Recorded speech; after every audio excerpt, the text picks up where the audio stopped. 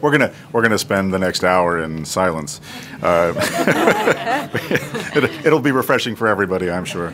My name is Zecher. I'm the head of regional development and project finance at the Milken Institute Israel Center. I also work with the Fellows Program on many initiatives related to the topic this morning. Many of our fellows are here this morning, and I encourage all of you to find one and greet them. This morning, we're building on several of the major themes at the global conference this year: emerging and developing markets and capital gaps, where capital includes the financial, social, and technology resources. The order for the day, we're going to take a couple of minutes to sort of set the stage, and then have some remarks by the panelists and perhaps some discussion, and then I want to make sure that we have time to engage you.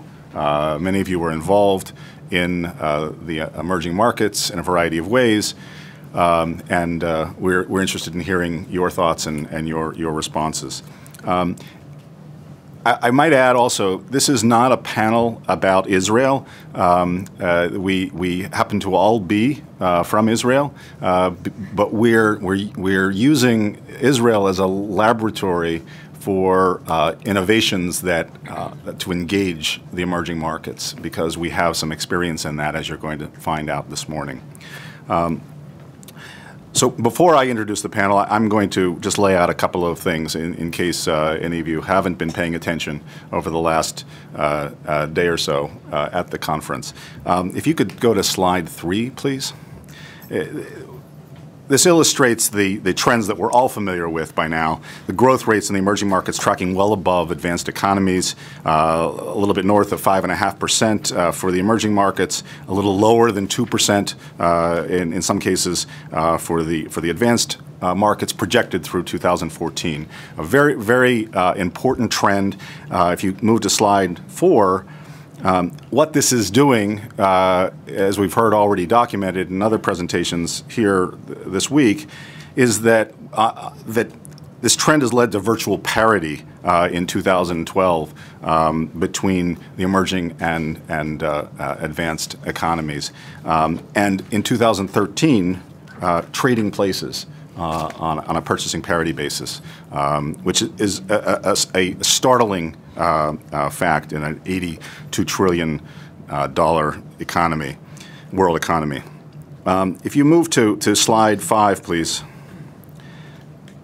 That hides a lot of nuance, a lot of social ills.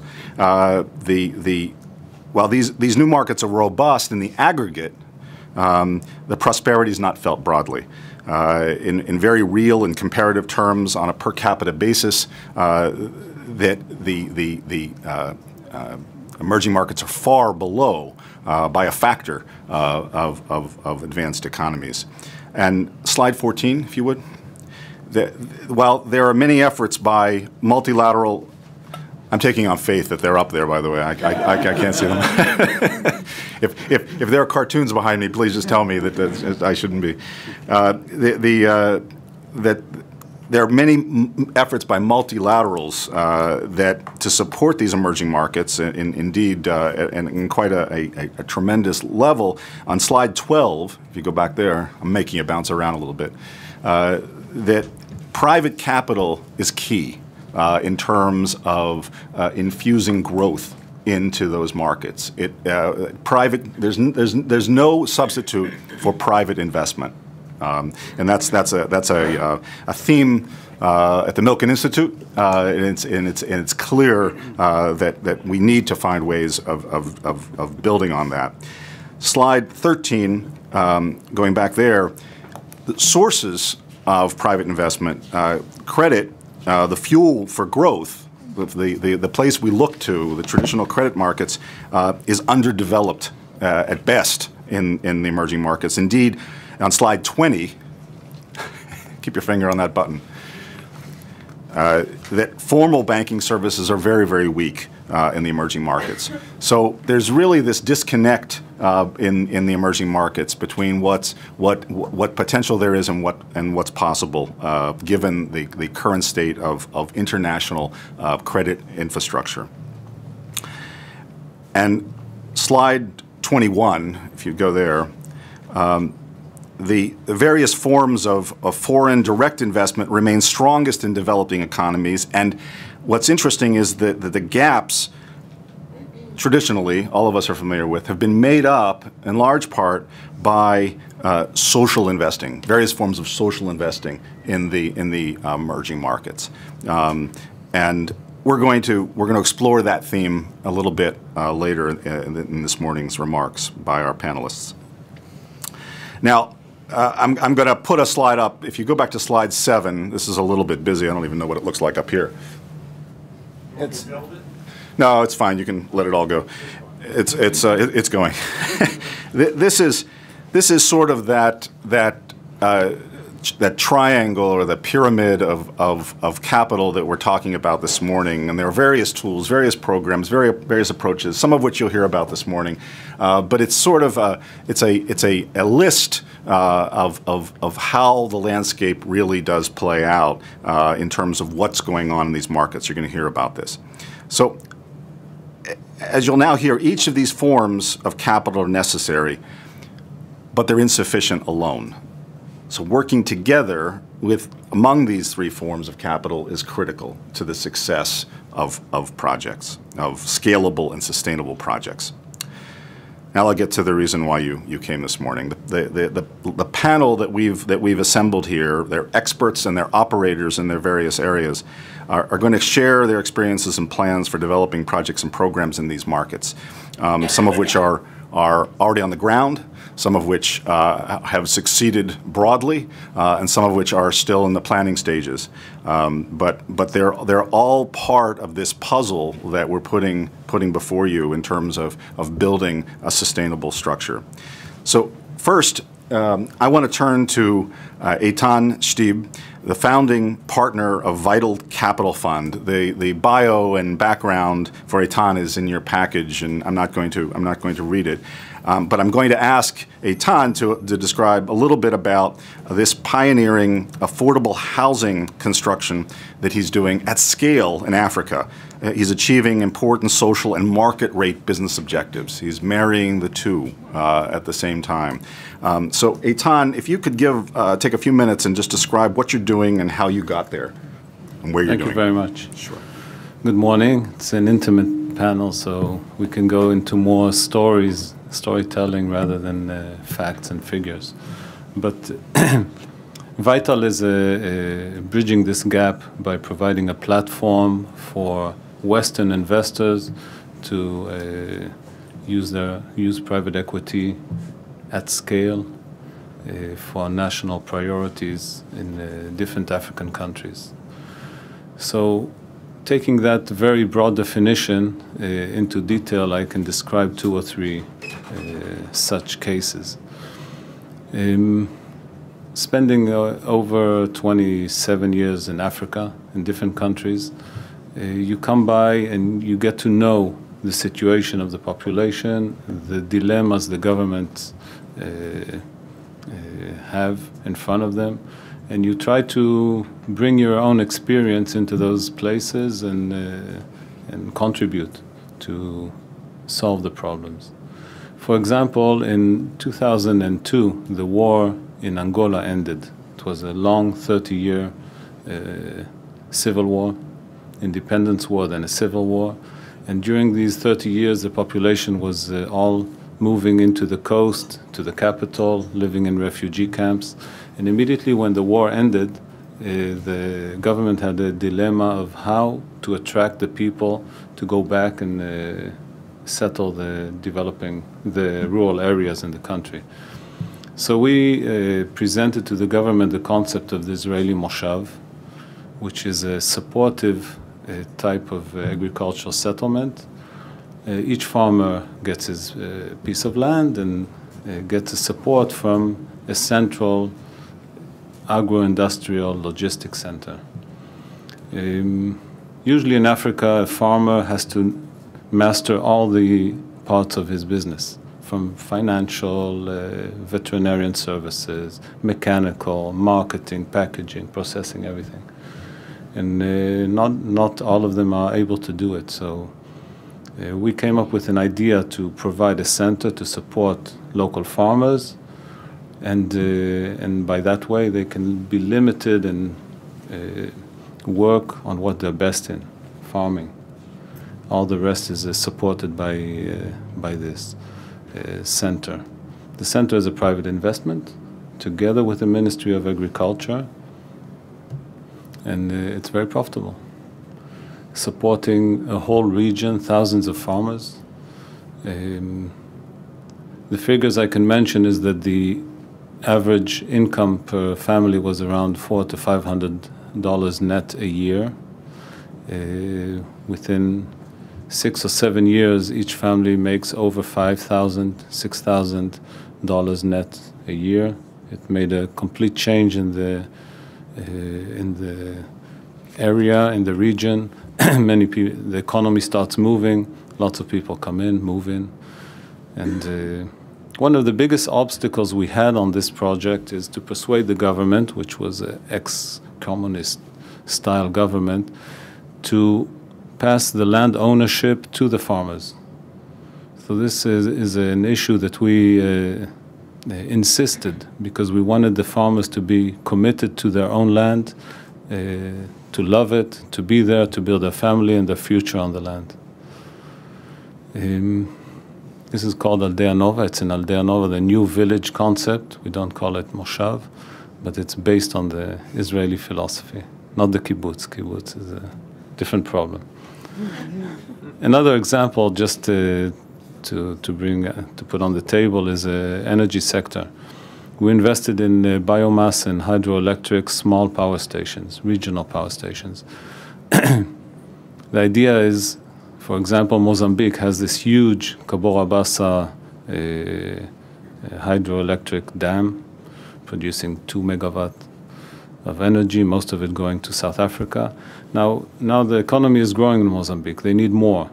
If the country waits and the people wait for another big 2 megawatt dam to be built, it will take years. Huge financing requirements, etc. So the fastest solution to get things done is just to build the local village level 1 or 2 or 5 megawatt stations in different areas. Housing is a long story, but I'll let other people talk before me. We can come back to the housing. That's terrific. The source of capital for those initiatives, Okay, Vital Capital is a private equity fund. We do impact invest in Africa, basically. The source is private equity, institutionals, banks, we set up a platform for Western investors, meaning that we will not deal with corrupt governments or not be exposed to any such type of activities. In the countries we're involved in, we invested in Angola and Congo. We're looking at projects. We invested in Ghana. We're looking at projects in Gabon, Ethiopia, Uganda, Mozambique, Djibouti, Tanzania, and more. Great. We'll come back. I have some more questions, and we do want to hear about the housing project the projects that you're involved in. Next, I want to turn to Tali Zingher, who's an attorney and a former co-founding managing director of the MENA Investment Network. Among her many professional activities in the developing world, including the Middle East, Tali has begun to design a platform to jumpstart human capital in the international development market, focusing on igniting interest in these frontier markets by talented, enthusiastic young people who are mainstream, who are working in the mainstream markets. Tali, give us some background on your thinking and your plan and where this came from and some of the dimensions of it. Sure. Thank you. First of all, thank you, Steve, for giving me the chance to talk about this platform, and thank you for joining us this morning. As Steve said, I work on private sector projects on the legal and business development side, taking innovative technologies into the developing markets. And from my experience, similar to what Steve has mentioned, there are three key elements. There's the finance need and the need for long-term and very patient capital, which I'm not going to get into and which Eytan can speak very well to. Technology, the need for adapting technology, identifying which technologies we can take from the developed economies or from the more innovative economies that have already established paths of growth for technology and how they can be adapted to local markets in the developing world. And the human capital element, meaning the know-how, the eagerness of an individual to have the vision, to apply that vision, and to feel the ability to bring change based on whether it's adapting technology or a mindset and a different business model. If you can go to slide 24, please. So I think it's important just to take a quick step back and acknowledge some of the broader trends that make platforms like the one I'm working on to develop human capital important, as well as the other projects we're hearing today. We've experienced a big paradigm shift. It's probably not news to anybody that governments no longer have the monopoly on economic development policy, whether it's through social protests, Occupy movements, the quote-unquote Arab Spring. We are interconnected nodes that connect to one another and seek to address each other's lives and help one another, as well as further our own interests and benefit and seek profit, regardless of how government pushes us. Government can incentivize, government can be a barrier. Government certainly provides elements of security and insurance, but they no longer have the monopoly. You can go to the next slide, please. And I think the interesting question here is, what does this actually mean for economic development? I think what we see worldwide is a sense of an increasing intolerance for economic development policies that transfer wealth from the middle classes in wealthy economies to the elites in poor economies. I think that people want to be more involved in how their countries are receiving the economic development assistance, as well as in the way in which they are providing that assistance. And I think that's a major opportunity, but there are also some real needs. There's needs for specific skills and knowledge, for training and entrepreneurship, for an ability to look at development. And I don't just mean accessing emerging markets as a business opportunity, but also with a mindset to addressing some of the major human issues within these markets. But there's a different role for non-state actors, whether it's private sector or academia. And all of these are really opportunities for small economies that have limited state budgets, that historically in the old model, in the old paradigm, would have just been riders along on the larger countries' big-ticket development assistance. These are real opportunities for these smaller countries with limited state budgets to actually punch above their weight. It's similar, Steve pulled up slide 12 before, and we see this. We see the private capital flows taking over the larger government-driven development assistance.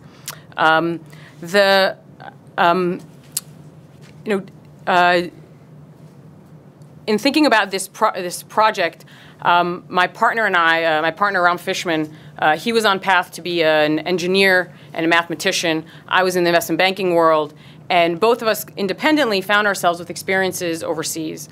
And upon coming back from experiences overseas where we could apply skills that we had or just a mindset we had and ask certain questions and get to know the local culture with a bit of background of our own skill set, we found that we could make an impact. And when I say make an impact, I don't know that I bettered anyone's life, but I got this impression that I could, which was enough to give me a drive to continue and to stay at it and to stay in this world of relating to developing markets.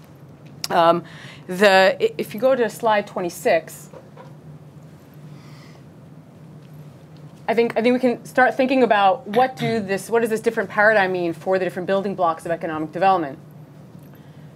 With regards to technology, it's in the old model we might have taken as part of a large USAID finance project, just brought a technology package and just brought it to the developing world and kind of told the local community, this is what you need to be doing. These are the products you need to be buying. These are the products we need to be giving you.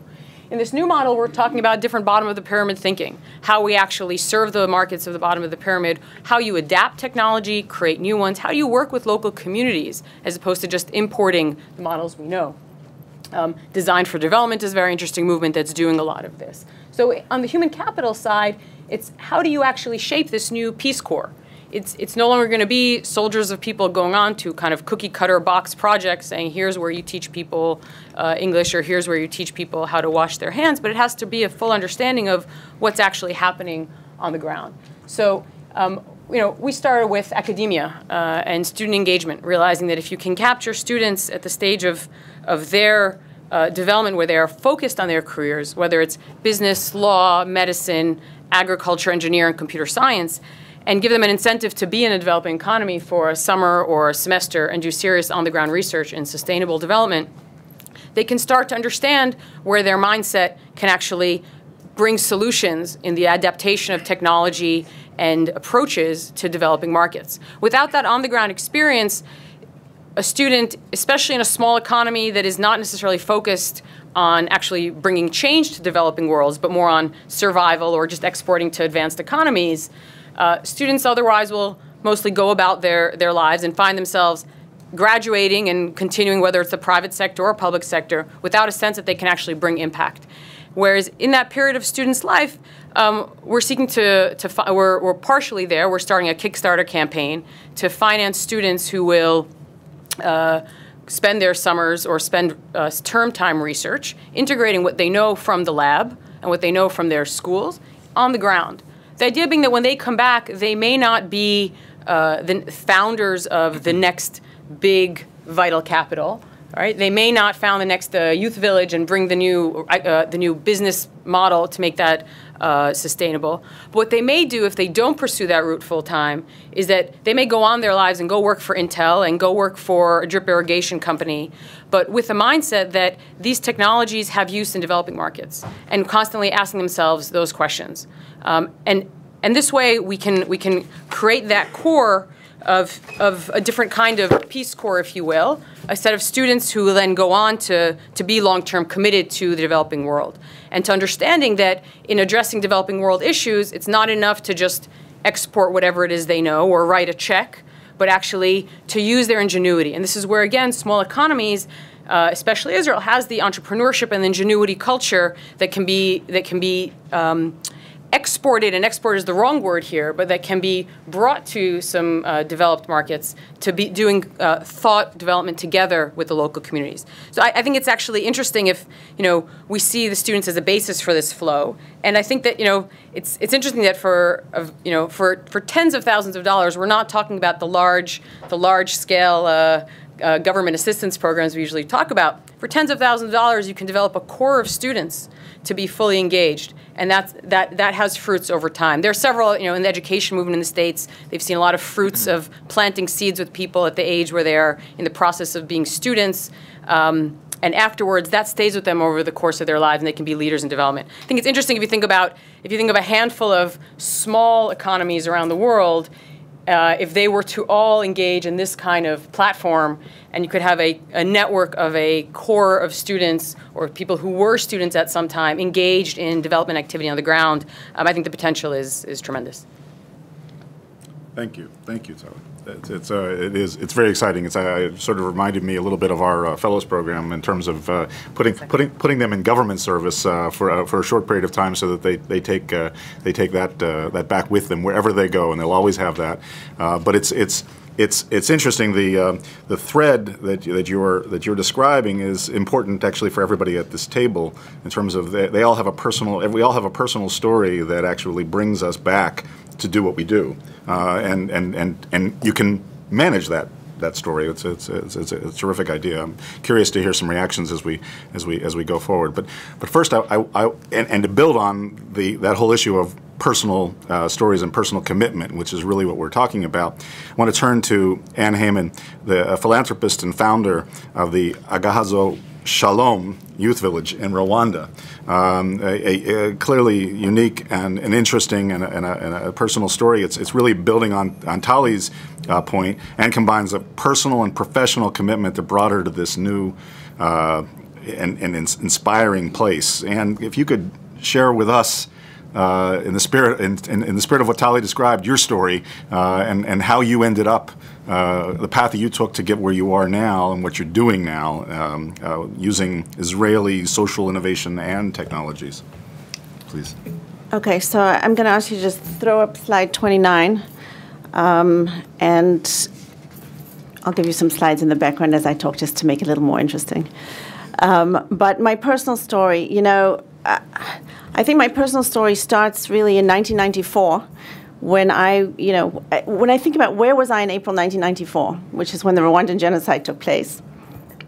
I was home with my 2 young children and pregnant with my 3rd, and I actually don't have a recollection of ever thinking about Rwanda. I have since looked back at New York Times articles from that time, and they were there, but it never touched my life. Fast forward to 2005. I'm at a lecture at Tufts University with a speaker talking about the Rwandan genocide, and making conversation with him. My husband says, what's the biggest problem facing Rwanda today? And he says, in a country where you have 1.2 million orphans, in a population of 8.5 million people, with no systemic solution to dealing with the orphan problem, there is no future for that country.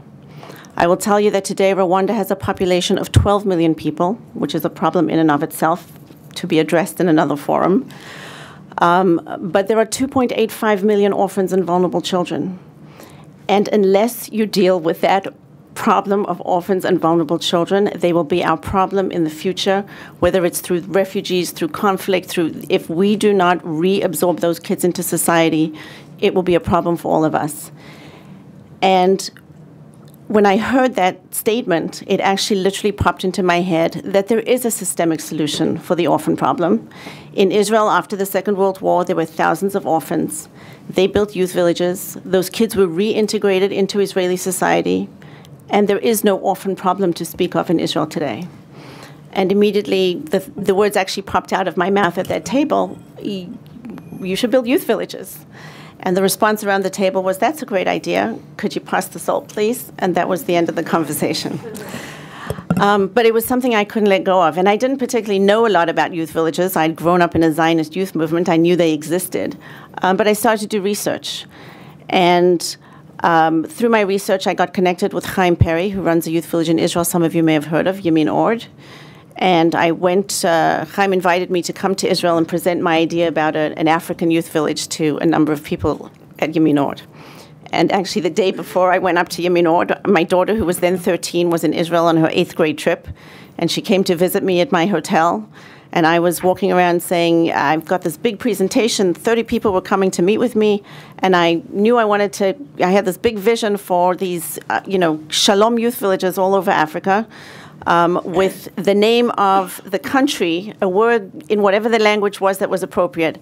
And at this time in my life, I did not know one Rwandan, other than the one that I had met that night at Tufts.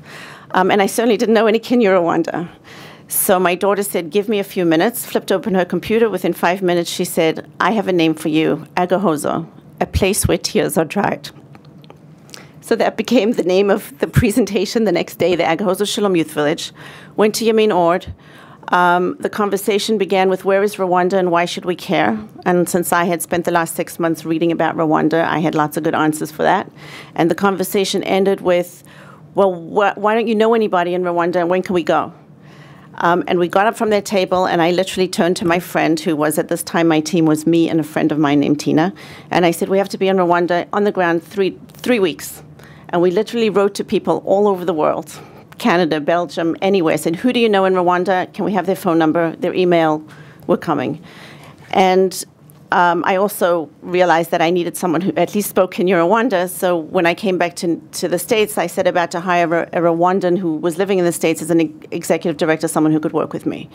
And so the three of us, we immediately did a quick trip to Rwanda, discovering that it was a model that would work there, that culturally that they wanted it, that they needed it. And in fact, people were saying, when can you come? Let's get started. But we really went about things in what I consider the right way. I went with my new Rwandan best friend and Tina to Rwanda that summer. We took a group of Ethiopian Israelis with us who had grown up in the youth village system. And we did a dog and pony show. We went to not only the NGOs, but also the ministries that deal with orphans, and explained what this was and how we would go about doing it. And again, everybody was pushing us to come, but we decided that we were going to create an advisory group, take them to Israel, let them look at the model, make the adjustments that needed to be made, bring it back to Rwanda. And so from September 2006 till January 2007, I was in Israel for 10 days, home for 10 days, Rwanda for 10 days, home for 10 days. And during that time, we created a Rwandan model. It very much, philosophy and methodology is exactly the same as the Israeli model, but the way that the kids live, the setup is a little bit different. And we found land in Rwanda, which we purchased. We did not let the government expropriate it for us.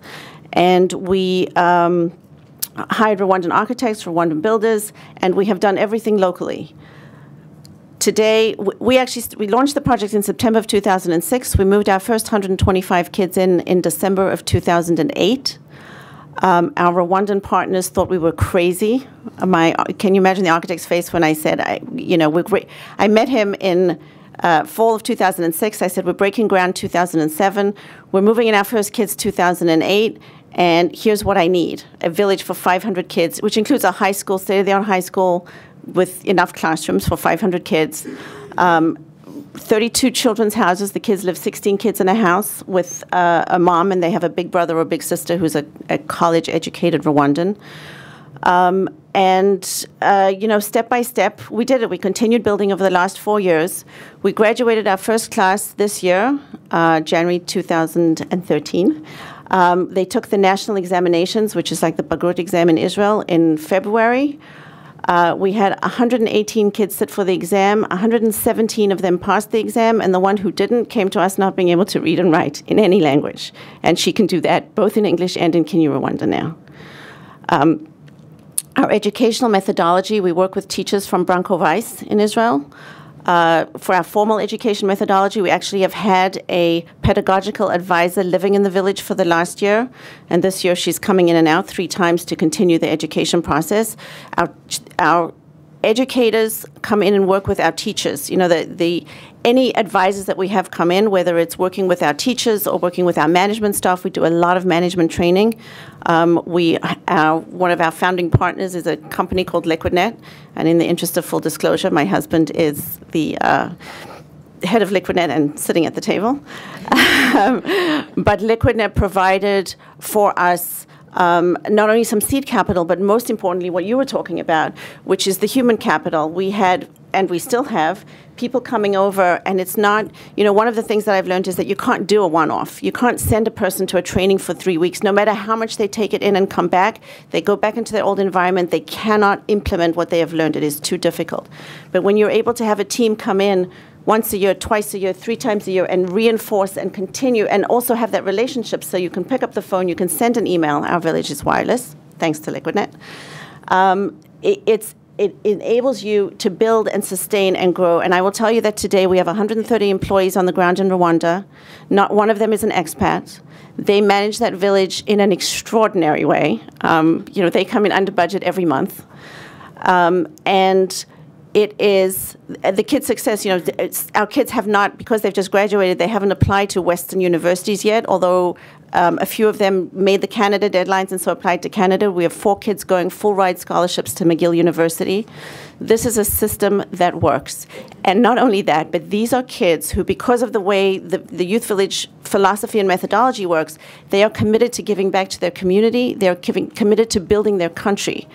Just as a side, when you look at the people who came out of the youth villages in Israel, this generation of leaders, it's the Yitzhak Rabins, the Shimon Pereses. This is the quality and the caliber of kids, and I kid you not, you have to come and meet them. They are extraordinary. This is the way that we are going to affect fundamental change in Rwanda. And they already are. Part of the village philosophy is the Tikkun Olam program. The kids have to go out into the community every week and do their service. So for them, their service is building houses for people who don't have houses. We live in a subsistence farming area. If you can't grow food, you can't eat. They grow food for people who can't eat. They teach English. They teach computers. We have a computer center at the village. We welcome the kids from the neighboring schools that don't have computers, and our kids teach them. So then they go back to their home communities, and they've all implemented programs in their home communities. So even before they graduate and leave us, they are affecting incredible change. And actually, there's a whole delegation here from Rwanda. If you run into any of them, you should talk to them, and they will tell you about how incredibly extraordinary this project is. Now we come to the bottom line problem, which is, and how do you sustain it? So I always talk about two types of sustainability. One is what I just talked about, which is that we now have 130 Rwandans. They're running it. They know how to do it. They have resources to turn to if they need assistance. But I am not worried that if I don't ever show up at work again tomorrow, they don't need me. They can do it. But how do you finance it? And that is the biggest problem. When I'm not in Rwanda, I am spending my life running around the country, talking to people, trying to raise money to finance it. It is not a sustainable method of sustaining this village, but also this is a village that, we have now proven that you can take an existing project in Israel and bring it to a foreign market, and with some adaptation, it is completely scalable. And so the orphan problem in Rwanda is only indicative of that in sub-Saharan Africa. There are 100 million orphans in our world, and we can actually do something about it. But again, how do you finance it? So being in the developing world, recognizing that now we have kids who are being taught how to think, how to be strategic, how to problem solve. These kids are a tremendous resource for any business. Anyone that's done any work in the developing world will tell you the problems of management, biggest problem that exists. And these are the kids that understand it and already understand about how to plan and how to deal with things that come up. And so how do you use these kids in a way that benefits them, benefits the village? And the answer is for us as a village to partner with businesses and to partner in ways that make sense for the country. So what are the areas that are areas of development in the country? ITC, computers. Our kids are all computer literate, and we have many programs where they learn to take them apart, put them together, to program, to do all different aspects of computer life. Modern agriculture. Rwanda is still a subsistence farming country, but the yields are terrible. The methodologies are terrible. The kids are learning modern agricultural methods. We should be partnering with an agribusiness that wants to come in and utilize these kids, the land that we have. Because we purchased the land and did not have the government expropriate it for us, we wound up with 144 acres of land. So we have a nice-sized farm that we can really use as a model farm, plus all of our neighbors are subsistence farmers. If we come up with something good, there's no doubt they will be joining. And the third area that we've looked at, and actually the first one that we're launching, is solar energy. Rwanda, as many of these other areas, suffer from a tremendous lack of energy to fuel their economy. And we have partnered with an Israeli solar company.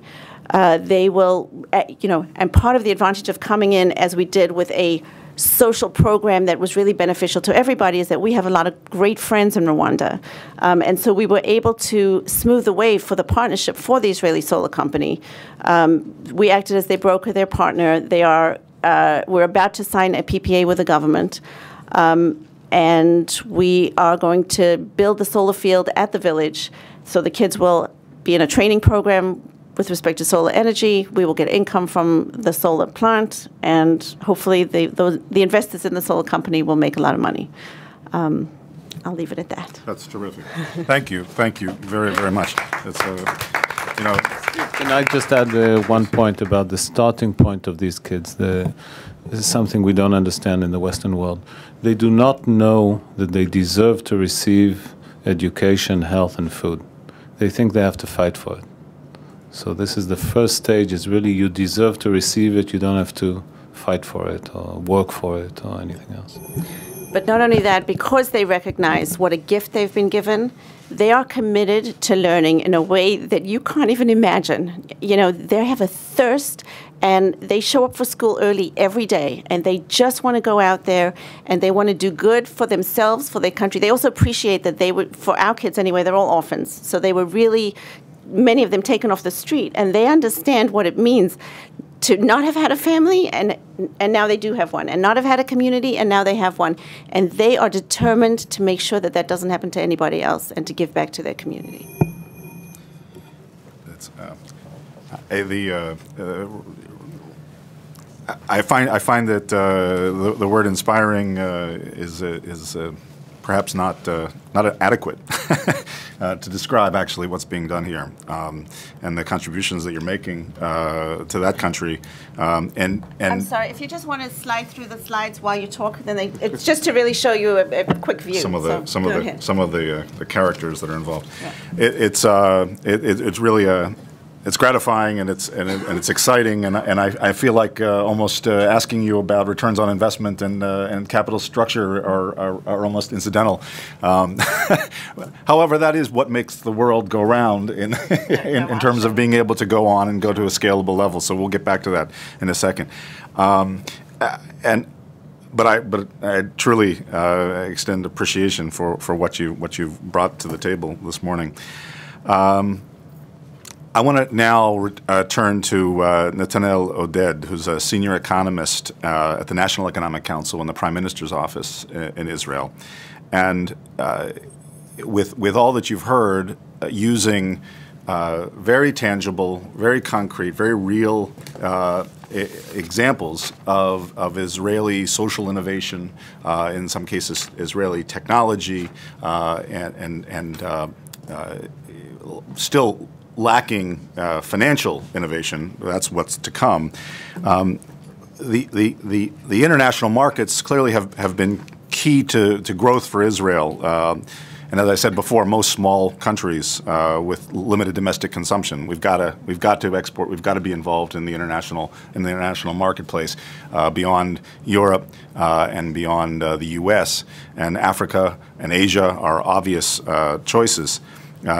Already, as you've heard, Eytan's already there, making money, doing projects, being successful. Netanel, as the government is looking for new and innovative approaches to stimulate growth in the emerging markets, I ask you, can you comment on the right formula that, maybe not the right formula, perhaps the guidelines or directions that the government is beginning to consider action to help build these platforms, sustainable platforms? Thank you, Steve. Good morning, everyone. First, I want to say I feel somewhat of the paradigm shift that Tali referred to earlier regarding the decreasing role of government. I think this panel was an amazing showcase of what entrepreneurs can do and what difference they make, and I really feel that sometimes the government should just not disturb them at their work and let them do what they do, because they're all... You're not going to get off that easily. I tried. Yeah, but I think, again, governments always try and think the ways of really what they do, what to do, and what can they help, and sometimes it works and sometimes it doesn't. But I think regarding emerging markets, I think, first of all, I think the Israeli government really understands that this is not anymore some philanthropic need or something that needs to be done because the international community thinks it's right, but because it's really an economic necessity, and it's something that needs to be done. And I think that even though we heard amazing stories of Israeli entrepreneurs in these markets, all in all, there's been very little Israeli activity in terms of Israeli innovation and technologies within those markets. There's been some, but we feel that it's far short from enough. And I think there's several implications for that. I think, first of all, the Israeli economy is losing quite a lot from being focused on very certain high-tech sectors and being very focused on Western markets, being the U.S. or Western Europe, as those markets are experiencing relatively little growth. And secondly, I think also the emerging markets are missing out a bit because there's a lot of value in the type of innovation and the technologies that exist and the specific know-how that exists in Israel. And I think there's great value to deploy that kind of technology and know-how within emerging markets, being Africa, being Asia, and all over the world. So I think there are several reasons why Israeli firms have been relatively less successful in emerging markets. And I think it's the inherent properties of Israeli technology firms. First of all, they're very small, most of them. And when you're small, it's very hard to succeed in emerging markets where there's much less infrastructure and much less assistance, and you need to be able to finance your way several years until you get return on your investment. I think that's the first problem. The second problem is that the sort of the Israeli DNA has been for the past several decades to work on the most cutting-edge technologies and look less at the price and at the social innovation to make the technology accessible, but to be able to create the best, most advanced technologies. And I think that's a property that is more suited for Western markets and less for emerging markets. And the third thing is something that also I think Tali referred to is the people. I think the Israeli innovator, and obviously these are very strong exceptions, but I think your standard Israeli entrepreneur, innovator, thinks about Western needs, thinks about Western markets, knows Western partners, and does not have the access that is needed to get to these markets, does not think of what he can do to help people's lives in those countries. And I think if we as a government can have a role in the activity in those markets, it'll be bridging those gaps. And there's been several initiatives trying to help on those problems. We've been trying to find specific areas, specific sectors, specific clusters that are relevant to emerging markets or into the sustainability challenges of the world. Try to think of how to create an ecosystem within Israel to help grow companies in that area and have them, even though they're small, have them as a cluster focused on a certain area, and we feel that can be some sort of solution to the size problem. We've done that with oil alternatives. We're doing it now with agrotech solutions, and basically we're trying to diversify Israel, not only being in the very specific information and communication technologies, but thinking of how to bring the tech into the agrotech, into clean tech, into energy tech, etc., being something that is more relevant for a larger set of markets. On the finance side, we're doing, I think, two very significant moves in the finance side. The first one is in R&D. Basically, the R&D subsidies program in Israel has always focused only on cutting-edge technologies, and I think in the near budget, we're thinking of how to help finance more R&D initiatives that don't work at cutting edge, but work on adapting technologies to different markets and translating technologies to different needs and different solutions. So that's on the R&D side. I think we're also doing very exciting work regarding export risk finance together with some of the Milken fellows that are here. And we're thinking of how to improve the export risk insurance that we give to Israeli firms and entrepreneurs who work in countries that have very severe risk problems.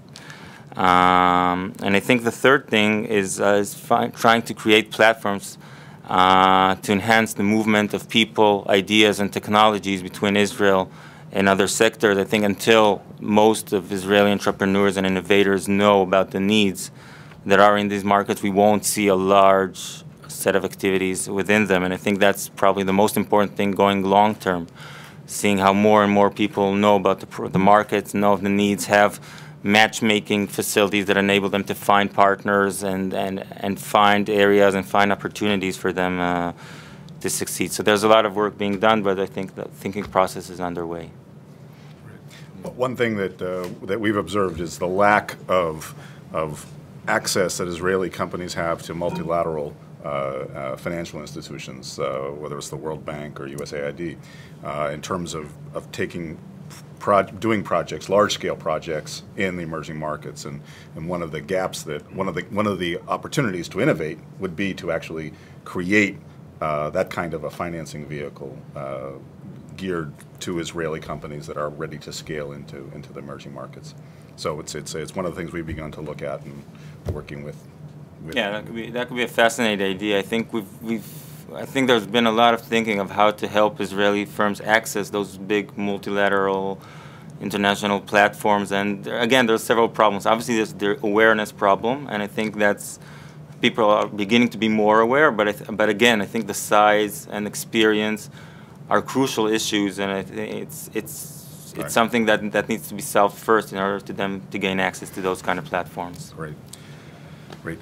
Can I comment on that? Please. invite you to. I heard what Oded says, and I think we can attract Israeli young people to Africa, approaching their adventurous nature.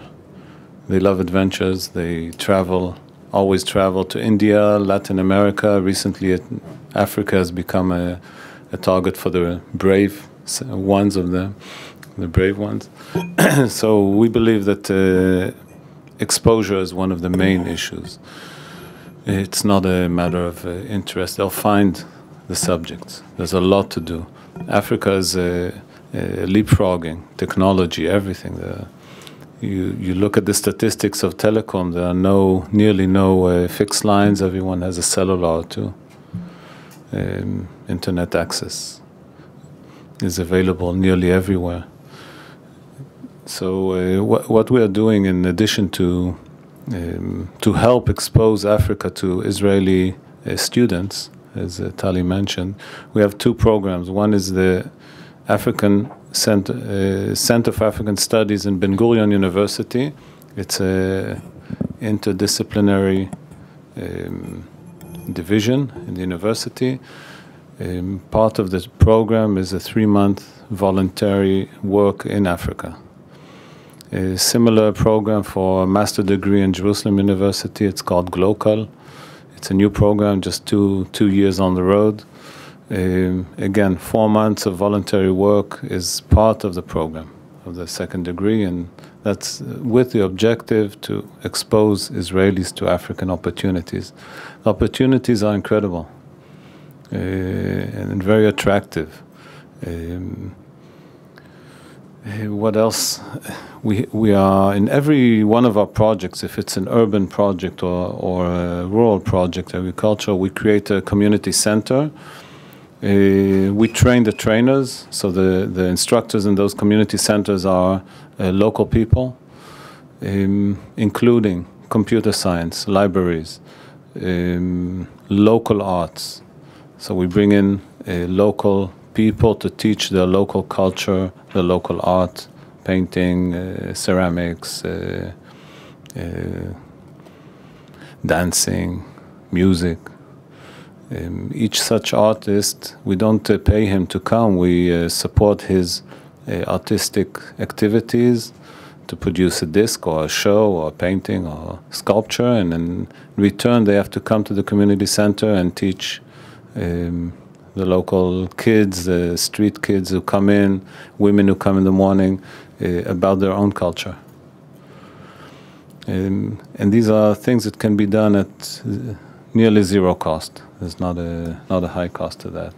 Great, Eytan, let me interrupt you. Just one of the things that I'm hearing a common theme is the development of social capital, not only by the Israeli company that's going in, but also at the local capacity. The kinds of experiences that you've had in Rwanda and Angola, of building actually the community institutions that are sustainable and capable of supporting and accepting and actually leveraging the investment.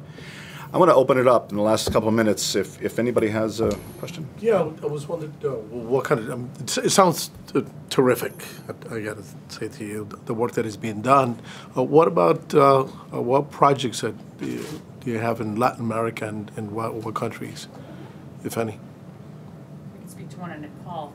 We have a similar, I know we've talked a lot about Africa, so Latin America is far from the Middle East, although plenty of people do travel around there, and I think that there's an interesting model. It was interesting for me to hear Netanel speak about the importance of the experience of young students and young people who see their careers in different fields overseas. There's an organization called Tevel B'Tzedek, which takes Israelis and actually folks from all around the world, but at least 50% of the participants at any given point are Israelis that are traveling in Nepal for a year. And it takes 4 months out of their time, and sometimes there's a shorter program as well.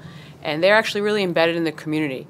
And they come and they learn Nepali. They spend a month framing their approach by learning Nepali, They spend a lot of time with local community, and then they work with the local community to figure out what projects make sense. They have a model organic farm.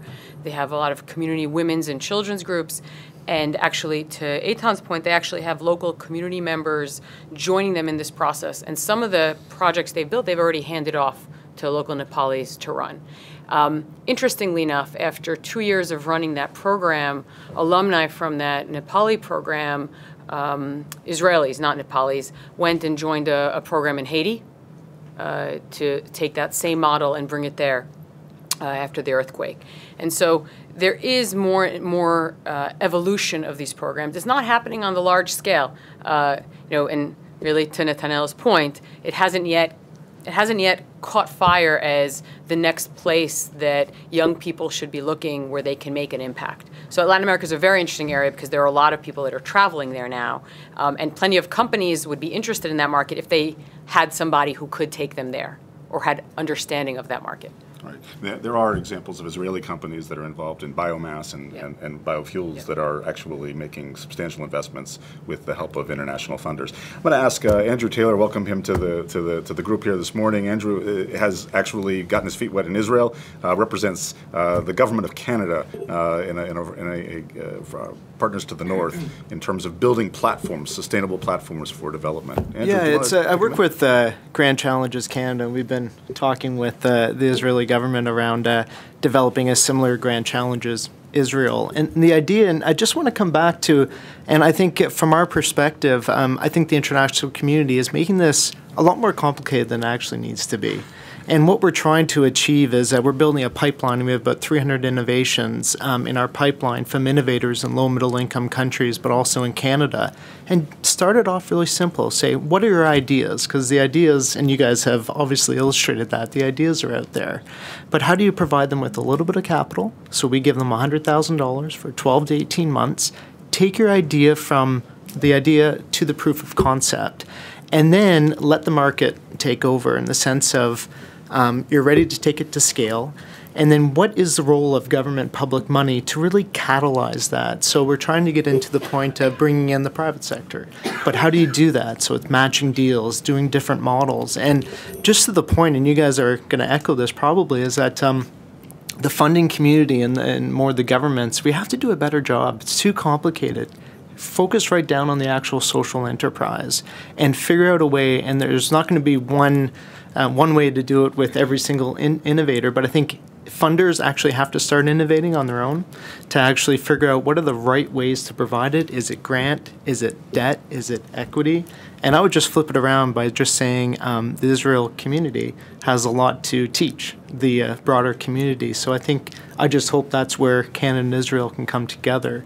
But I just want to get to, I'm seeing a lot of nodding of the heads. Am I just out to lunch in the fact of you have to really focus down on the actual enterprise and to work with them and to nourish them to move forward? So, I think it depends on what you're talking about, but certainly from my perspective, the notion that there is a tremendous need for this model that works. And I didn't invent the model. I adapted it, but it can be adapted in any country.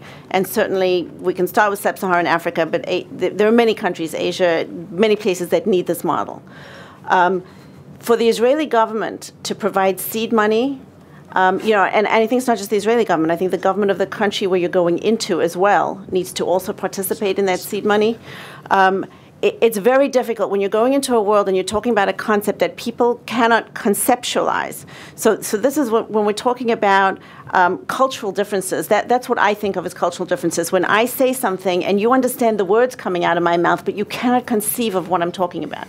So when I go to Rwanda and I start talking about a youth village, there's no way of conceiving what I had to build one to show everybody what we're talking about. Now that it's built, I should be able to get government money, but that's a bridge. To me, the government funding is a bridge, and it should be a combination of government and philanthropy. There is still a role for philanthropy in the world in which we live today. But that government money, philanthropy money, should be a bridge to what allows and sort of justifies it for the Israeli government is that this becomes the platform for launching those businesses. I can now walk into President Kagame's office, and he trusts what I say because I did what I said I would. The project does what it says it would.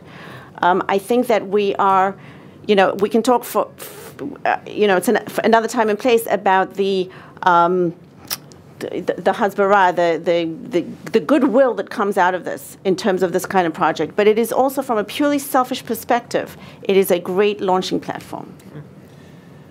There was there was a question back?